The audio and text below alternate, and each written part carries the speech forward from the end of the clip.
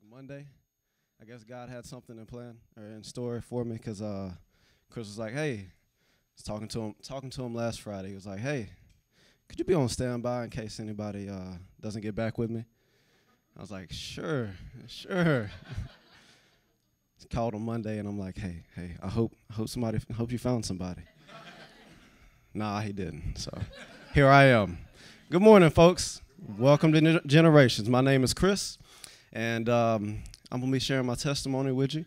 Obviously, like we always know, there's a lot more to the story than what I'm going to talk about, but this is what I feel like God has chosen for me to talk about, so this is where we'll go. Last year, a lot of you guys know I was in a car accident, pretty bad car accident. Luckily, I walked away with no issues. I think the worst case was like bruising on my collarbone and stuff like that. But if you look at the car, I know we got a picture, but I didn't ask them to play it or show it, so we're not going to show it. But if you want to see it, just get with me. But either way, it was a pretty significant car accident. And a person came over. We were actually leaving here, heading back home. I was leaving here, heading back home. And a person was, I guess, not paying attention or something. It was a rainy day.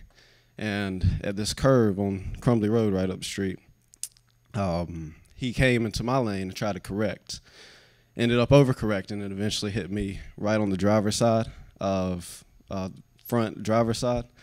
And so totaled my car, had issues with that.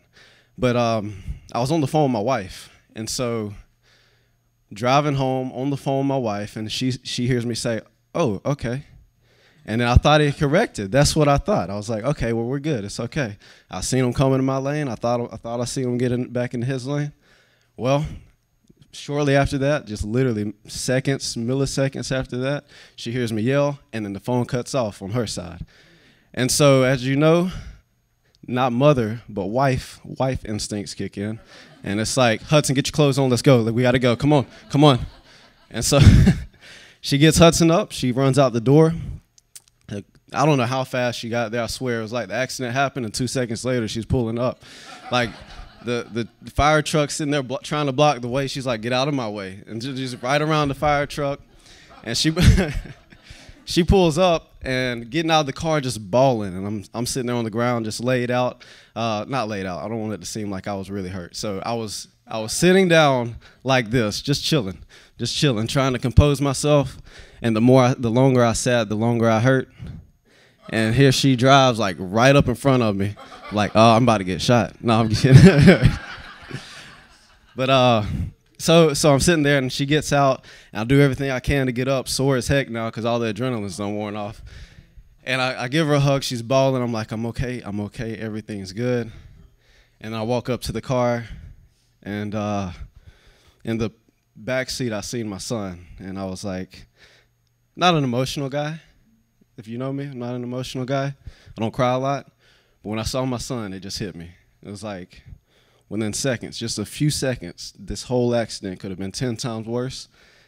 And he might not be growing up with his father. And so that brings me to what we're going to talk about today, which is kind of my story and how I feel like I'm the man I am today through God and God's action through other people. And so I'll pray real quick.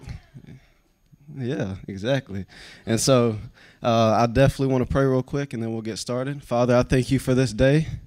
I pray that you just allow me to get out of the way. I pray that whatever you have me to tell, that it's what you want me to talk about. Just allow you to enter my body and just allow me to escape. Thank you for all that you do. Be with us as we worship you and talk about you. For your name I pray. Amen. So growing up, had two father figures that I had when I was young, stepdad and a biological father. And so to give you kind of a little story about them, my biological father, he had some issues. He was a drug seller, sold weed. And so, yes, I'm a drug dealer's son. No surprise, right? No, I'm kidding. But he sold weed. So his thing is that I could tell that he loved me. However, I don't think he really prioritized me. You know, it's I guess he did. I guess I'd say it like this: he loved me enough not to show up. So a lot of times there would be. I told you last time I talked that a lot of times he would call on Friday. "Hey, I'm gonna come pick up Sport." That was his nickname for me, and he would not Wednesday. So Friday, Saturday he would call or whatever. Friday night he would call and say, I'm sorry I couldn't make it. I'm going to be there tomorrow. And obviously he wouldn't show up. The story repeats itself. Maybe a few times out of the year he would actually make it. And so that was my biological father. But my stepdad, on the other hand, he had his own set of issues. He struggled with alcohol. And so he wasn't the happy alcoholic. He wasn't the emotional alcoholic. He was the angry alcoholic. You know, everybody, whenever they get drunk, has a certain tendency that they like to carry around. He was the angry one. And so a lot of times he would lash out. And to be fair, it wasn't just the alcohol that did it. There was times where he would just be emotional and get angry for no reason. And so growing up, those were the two people that I had to kind of show me what a father was like and how a man was supposed to treat a woman. And so you get those tapes in your head, and what ends up happening is you start thinking that that's normal. You know, if you've ever been in a situation like that, I know a lot of us actually turn back around and we're like, you know, dealing with our kids, and it's like, man, that sounded just like my mom. That sounded just like my dad. Same thing happens with me. And essentially, so he was an alcoholic. My biological father had different priorities. And so statistically speaking, it would have been very easy to end up in their shoes. It would have been very easy to go out, sell dope. It would have been very easy to just be abusive. It would have been very easy to just call it quits with life, whatever you want to call it. But God had a different plan for me. So throughout school, one of the biggest tendencies I had, and my mom's in here, so she might be able to attest, I hated homework, okay? So, like, I'm talking 6, 7 years old. I tried to figure out the best way to lie about if I did it already, even though I didn't. If I had any, even though I didn't, or I did and I just didn't want to do it. I always lied about homework. And so I hated it so much. There was one time that I almost failed a class. I got grounded for 9 weeks because of homework. So don't lie about homework, kids. But I say all that because as I got older, it was like the stories got more elaborate. The thing about lying is you always got to cover up a lie with another lie. You can't just tell one lie and it's okay. You got to keep on lying and lying. Oh, no, I don't know what happened to it. The dog ate it, you know. But in 8th grade, my mom began taking me to church because, you know, most youth groups, it's 13, not 18. I don't know what youth group that is, but it's 13. 13 years old is when you normally are allowed to go to youth. And so my mom was like, you're going because you need it. And so I started going. And essentially, we always attended church. And I say we as in my mom and my children. Not my children, my mom's children. So me, my brother, and my 2 brothers, essentially. So even going to church, so one thing I found was that my friend group wasn't the best. It was almost like the tapes had started to play, where I was following in my dad's footsteps. The people that I was hanging around with were obviously not the best. You know that, and something in your gut tells you that, but you ignore it because you're like, I got to be cool. I want to stand out. I want to make a name for myself. I don't know why I did that because I was not even anywhere close to being a popular kid. But so in 8th grade, going to youth, I tried out for the football team. And in 8th grade, I was probably like 5'8", soaking wet, maybe weighed 135 pounds. And you can imagine some of the bigger guys on the football team, they had to take it easy. You know, I remember one time so I tried out for the football team. I made it. And I remember one time we started summer workouts. And, you know, you start lifting when you go to summer workouts, okay? So I never lifted a single pound in my life that was intentionally like a workout. So I'm sitting there with the starting running back and the starting tight end. Most of the time, those are some of the 2 biggest people when it comes to skilled players. It's the running back and the tight end. And they throw on like 35-pound or 45-pound plate on each side, and I'm like, okay, that's not a lot of weight. It don't look like a lot. They're moving it easy. It don't look like a lot. So I said, all right, pull that off and put 2 25-pound plates on each side. And I get down, unrack it, and as soon as I unrack it, right on my chest. Embarrassing as heck. I'm like, get it, get it, get it, get it, get it, get it.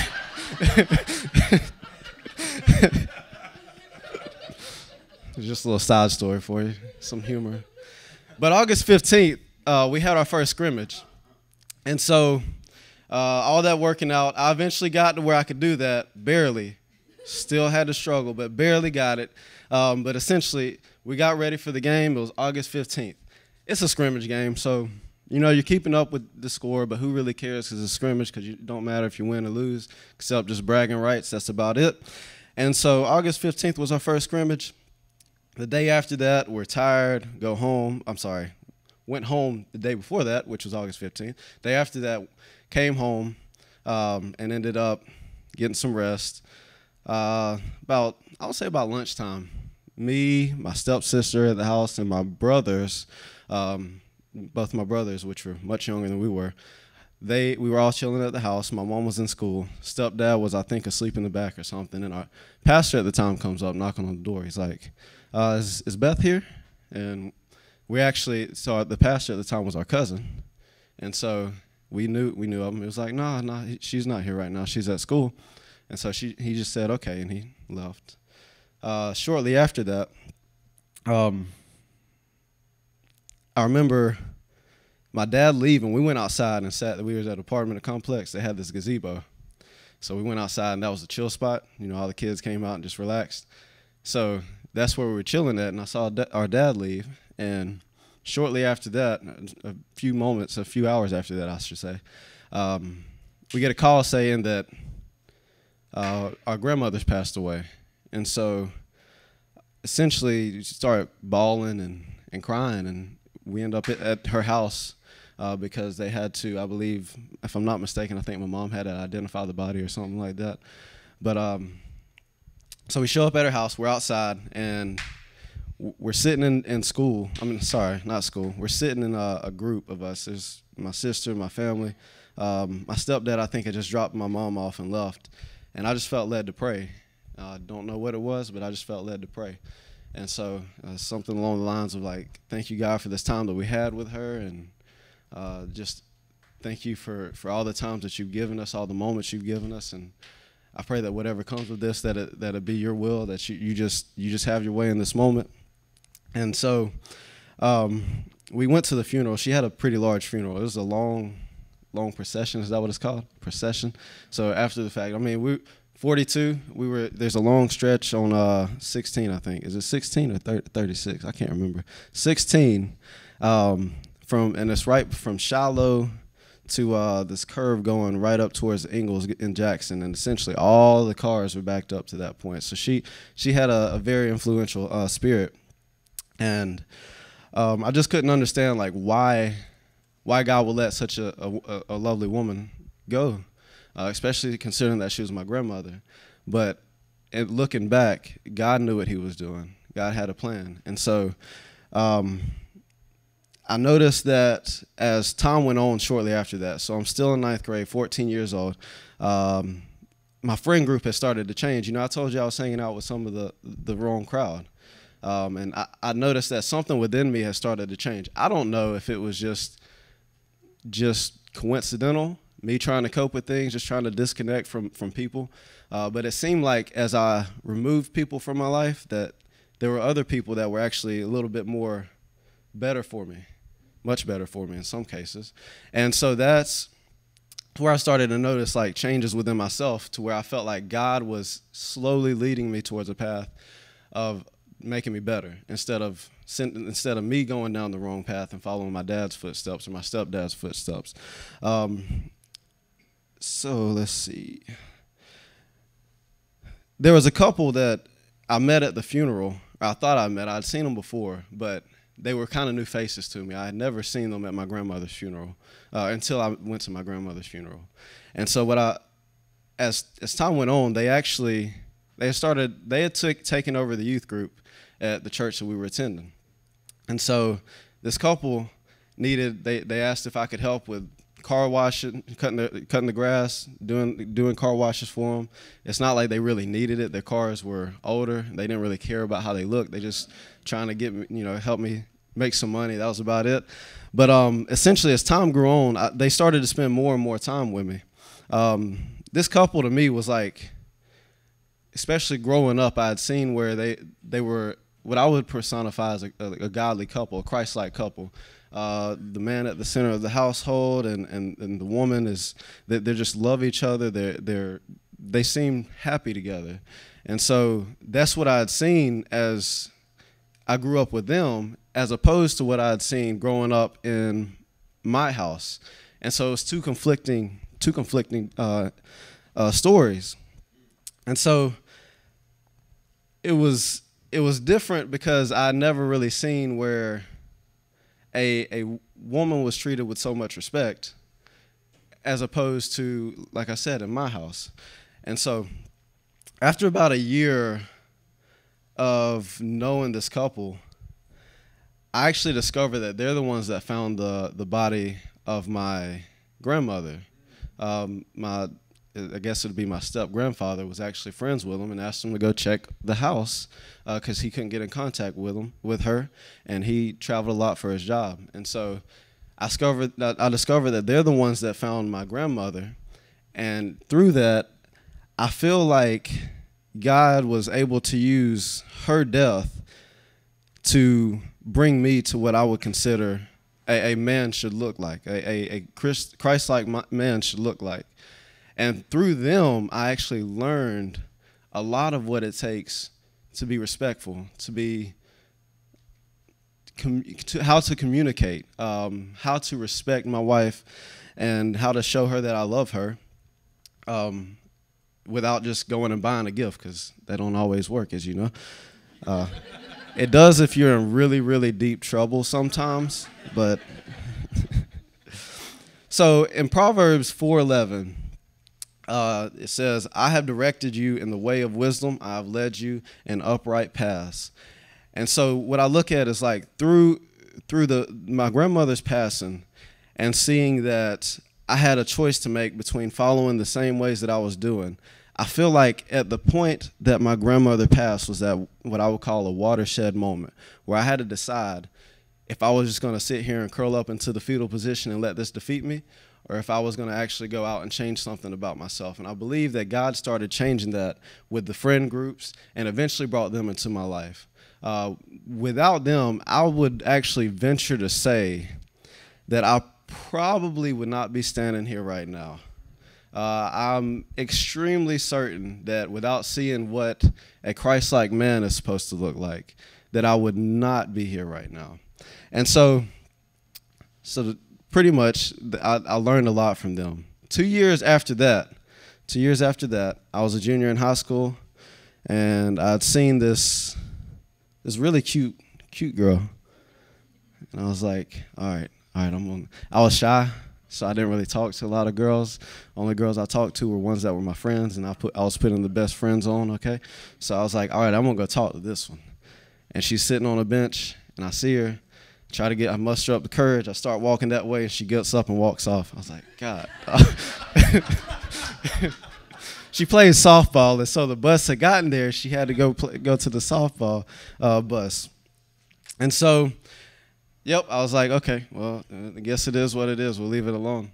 About 2 weeks after that, I get a text. The way it worked was I got off of school, approximately like 3 o'clock, and went to my mom's work, walked up there, which was like half a mile up the street, and sat in the car and waited on her. I go inside sometimes, and I was sitting in the car, and I got a text from somebody, and I was like, who is this? And they said, my name is Heather. Like, okay. My name is Chris. No, I'm kidding. But I was like, okay, who are you? And then they sent a picture. I was like, oh, that girl. That's who I was going to go talk to. They stalked me and got my number off Facebook, just so you know. So don't put your number on Facebook unless you're trying to meet your wife. I'm just saying. In 2015, we got married. And at that time, I instantly became an old man at the age of 22. And my hair soon followed, just so you know. But in 2018, we welcomed our son to the world, Hudson. handful. He was screaming this morning. I was about to wear his butt out, but it's okay. I didn't. I let Jesus take the wheel on that one. But once again, we have another one on the way too. So we have 2 lovely children. We got to figure out what the next one's going to be. But essentially, I say all that because throughout my relationship with her and my relationship with my son, I've seen that God's path led me there through me being obedient to what he wanted. It got me to where I could be a faithful man to my wife and a loving father. And I just couldn't imagine what the outcome would have been like had God not intervened and put this couple in my life. And I'm not saying it's just a couple. It's just that is what God used to turn my life around. There's a lot more that I could talk about, and maybe someday I will get the chance to. I'm very certain that if anybody else drops out of the picking, that I'll be back up here again. But I truly believe that was God working. That is how God moved in my life. I would challenge you when we leave here, whenever you are going through a hardship, something that's challenging, I would challenge you to take a step back and pray for patience, pray for peace, and most importantly, look to God for guidance. Because in every situation, he's sitting there leading you. You just got to follow. You just got to look. So let's pray. Father, thank you for this day. I thank you again for the time that you've given me to just talk about my story. And while there's so much more we could talk about, God, I just pray that whatever I talked about today, that whoever needed to hear something like this, that they received it well, and that they're able to walk away with something other than just words. Thank you for all that you do. Thank you for sending your son to die for us and our sins. Thank you for everything that you do. For your name I pray. Amen. Thank you. Good job. It's hard to follow that up. That was great.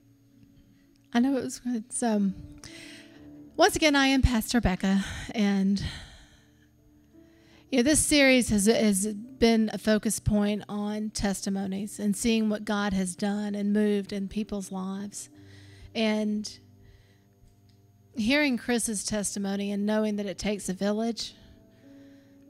I mean, it really does. And sometimes, as parents, the only thing you can do is beg a youth group, please take this child before I go to jail for this child or own this child. And as Chris spoke, I mean, the youth groups were, we had the awesome privilege of having Miss Amy, and she just took my girls right under her wing and loved them like nobody's business. And it's such a testimony to when you depend on other people, when you link arms and we come together as a united front. I mean, I'm looking out, I got, Chris and Ashlyn and Emily and Cody and Jacinta and Adam, all these people, and Taylor, and all these people that were these little kids. And this whole village just surrounded them. I mean, Taylor, we were praying for you for 2 years before you even walked through the door. And it's just those type of things when we all come together and link arms and raise these children up. And now we have this whole new generation. We've got Hudson and we've got Briley. And it's hilarious because Hudson follows Judah and Judah goes, no, no. And Brinson follows Hudson and Hudson goes, no, no. But you see it come into fruition. It's all this wonderfulness of us all together. And Chris will tell you, we all parent the same kids. There's a rule, you beat all the children. I'm just kidding. But it does take a village. And so we're thankful that all of you are part of our village. And I am honored to be called Lolly and Mom by most people. So just a few quick announcements this week. We have a lot going on coming up in the month of October. We are going to do our very first ever Not So Spooky Halloween here at the church. It's going to be exciting. We're going to do a lot of carnival games here in the room. It's going to be really, really cool. We are taking donations. There will be a sign-up sheet posted in the children's room.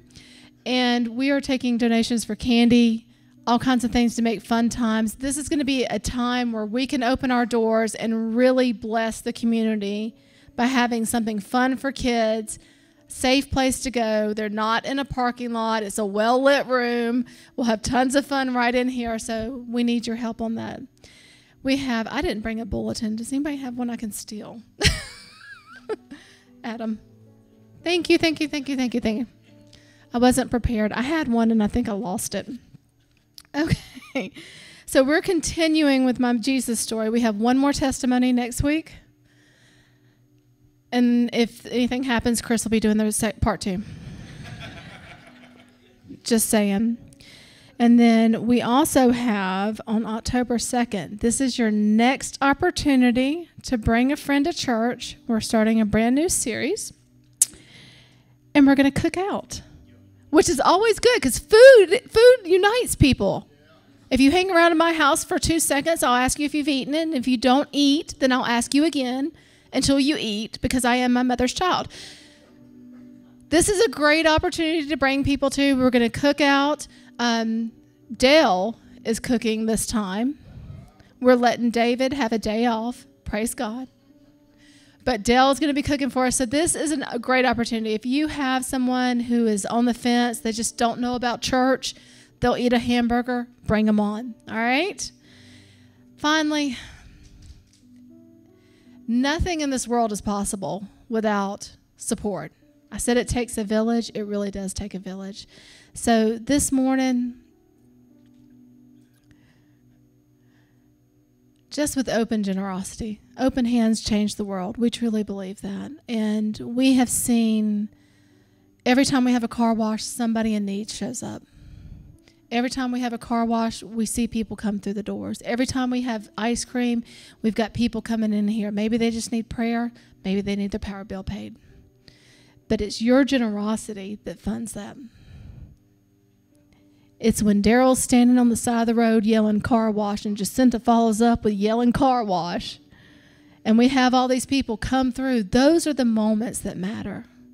When we can give back to our community and really lift somebody out of a bad situation, those are the moments that matter. So if you came prepared to give, you can give in the bucket. You can go online to generations.church. You can give there. You can text the numbers on the back of the screen. I hope they're back there. But it does take a village. I say that all the time, but I'm glad that you all are my village.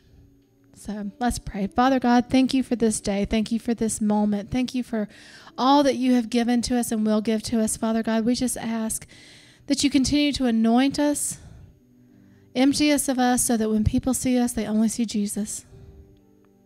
Let your spirit flow among us in your precious and holy name. Amen. If it's your first